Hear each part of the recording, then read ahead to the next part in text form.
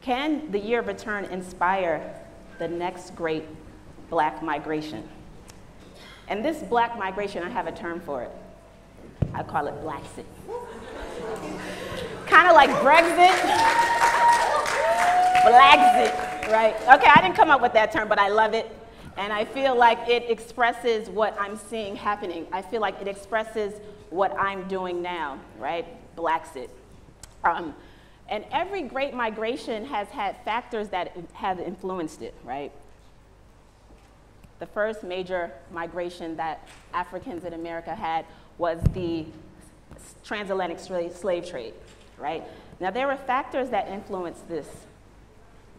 There was the innovation in shipping that allowed ships to carry more cargo, go faster, get to places quicker. There was the quest for European expansion. And there were some biological factors. There was the fact that the natives in America were dying from diseases that the Europeans brought to them. There was smallpox and measles and all sorts of things. And that led to Africa. There was workers that they needed to work on the fields and the plantations.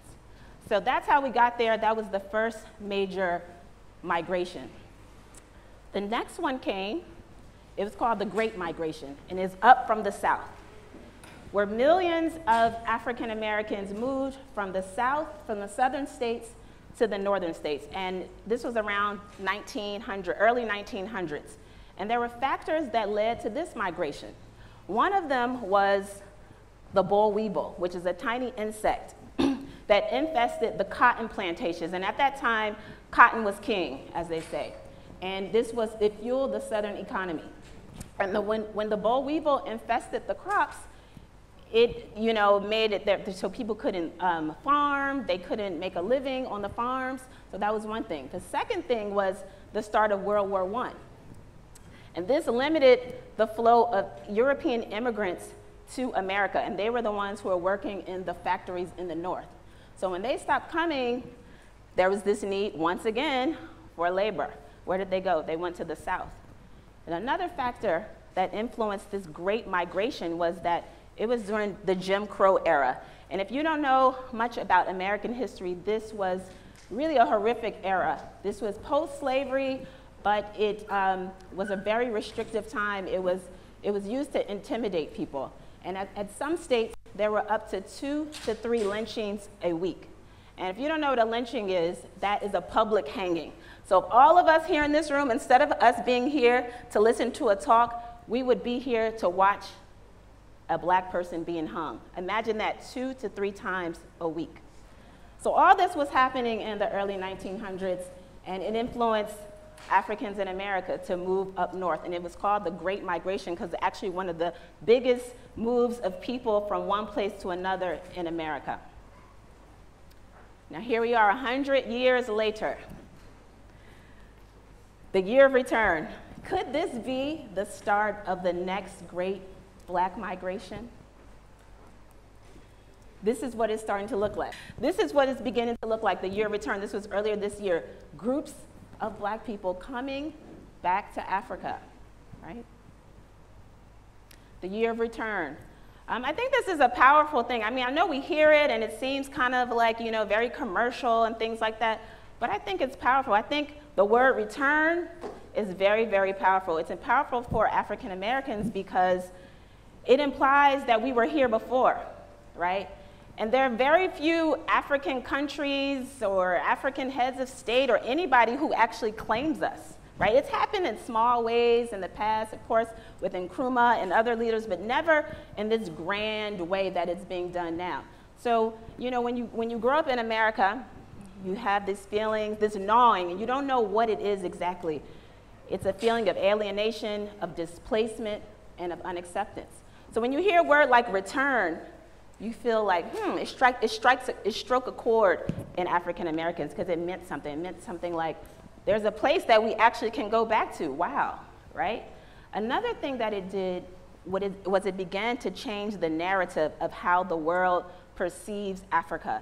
And if any of you have lived outside, you live in America, you know that people think that Africa is the worst place on the planet. It is the place that's hot. It's the jungle. Every disease known to mankind is in Africa. We are riding elephants. I mean, there's like wars every day. I mean, it is horrible. It's hard for people in Ghana, in Africa, to know how bad it seems. Nobody wants to be connected to Africa. Even if you in America, all the Africans here are going to know what I'm talking about. People be like, you African? Like, it is like a disease, a horrible disease, okay? Like, I mean, the worst thing ever, right? So with the year of return, with the power of social media, I just feel like Instagram is like the best thing that's ever happened to Africa, right? We get to change the narrative ourselves, right? Because when you say Africa, this is what most people think of. This is the picture that comes to their mind when you say Africa, right? And people here are like, but there's the internet. They can just Google. Google what? Google what? Why would anyone think that all the major media outlets would not be telling the truth, would not be telling the full story? Why would people think that? What would they see a picture like this and say, hey, I bet it's rich people in Africa. Let me Google that. Rich Africans. Like, no, they won't do it. Just like people here, you can tell them that they're poor people in America, starving people, homeless with their children on the streets. They won't believe you. They can Google it. Poverty statistics in America, infant mortality rates in America. It's all there. Do you do it? No, you don't. So the same reason why people aren't Googling, you're not doing it, and the information is there, and it's real. Because you know when you're there walking down the streets in New York or any major city, you'll be sidestepping homeless people, dropping coins, right? And it's there, but nobody will believe you. So instead of the baby with the flies, now somebody looks up Africa on the internet, they might see this. Beautiful people, happy, enjoying themselves in Africa. Imagine that, right?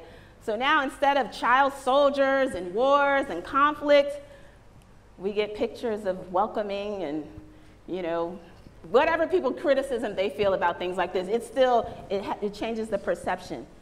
It makes a positive impact, right? So instead of, in case you didn't know, they all think right now, we live in the jungle, we're climbing trees and we live on tree houses.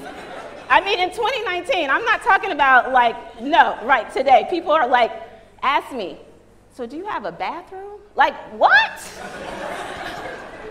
So instead of this, we get Cardi.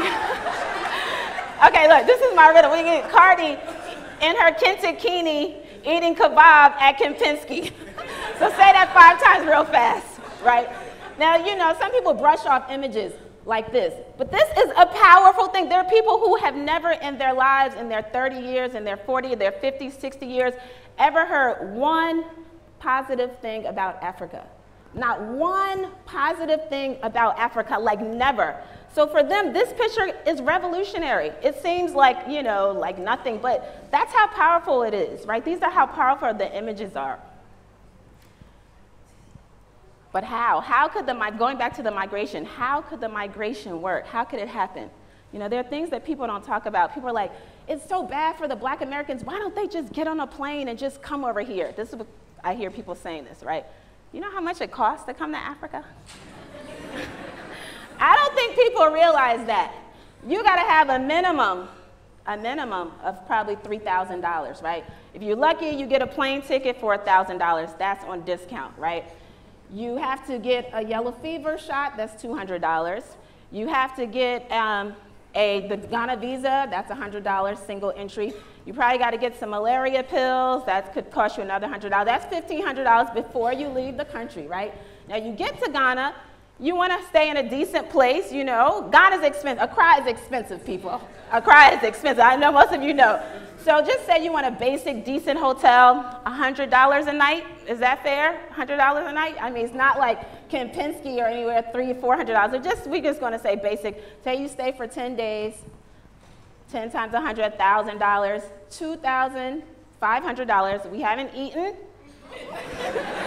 We haven't taken one Uber. We haven't went to the art center yet, right?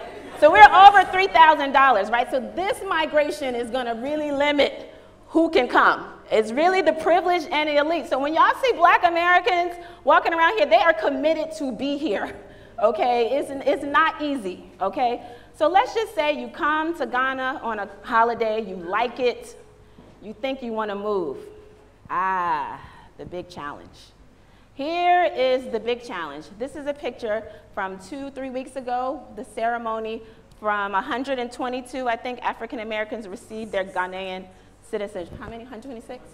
126. And I think a few years ago it was about 35. So max, maybe 150 Black Americans in the history have received Ghanaian citizenship. And what people don't tell you is when you don't have the citizenship, the challenges that you have living as an illegal alien. Now, we always think about people living as illegal aliens in the West, but no, people live in Ghana as illegal aliens, right? Most of those people in that room have been living in Ghana for 20, 30 years as illegal aliens, meaning they can't open a bank account. If you don't have residency, you can't open a bank account. And just until recently, now you can't even do mobile money if you don't have a resident permit. You can't travel. There are limitations. If I'm in Ghana and I want to travel to, let's say, Nigeria, if I don't have a resident permit, I can't even apply for a Nigerian visa in Ghana, right? So there are limitations. You know, so some people are living on extended holiday visas. That's how much they want to be here, right? And then let's say if you want to move here and you want to get a job. Very few international companies or companies that pay international salaries. And it's really quite difficult for an American or somebody who's used to living in the West to come and live in Ghana on a Ghanaian salary, like 2,000, 3,000 Ghana cedis a month, which is a decent salary in Ghana. Let you try to do that, right? It's not easy. And let's say you get a job at a company that is willing to pay for your resident visa. These are things that nobody talks about when they say come to Ghana, move to Ghana. Nobody's telling you these things. Nobody's breaking down these costs. The company has to sponsor you. Do you know how much it costs for a company to sponsor you to get a resident visa and a work permit? $2,500 per year. Every year, your company has to pay that fee to sponsor you every year, right? So that's really limited. That means that you either marry a Ghanaian, which is an option, or you come as an entrepreneur with a lot of money to invest in a company, and maybe you can, you know, there's certain allowances for you. But otherwise, for the regular person, it's really, really not easy at all. But we still keep doing it. We're still here. This is an article that I did last year on Al Jazeera called Why Some African Americans Are Moving to Africa. Right? I didn't really want to do it, but I just said, okay, let me do it. And the impact that I saw, because I realized people were looking for an option. Right? When you live in America, you feel like the walls are around you. You just have to accept that situation, and you don't have any option. You can't leave. Where would you go? You know, what can you do? And you think about migration, people leave to have a better life. If you don't think of this place as better, then you would never come, right? Now for me, I had a great life in the US. I had a great life. I lived in New York, I lived in LA, I worked for the top companies in the world, I hung with stars, I traveled. So people ask me all the time, there, what are you doing? People here ask me, what are you doing? For me, I have a better life, right? Because for me, being a second-class citizen in the first world is way worse than being a first-class citizen, being allowed to live in my full humanity in the so-called third world.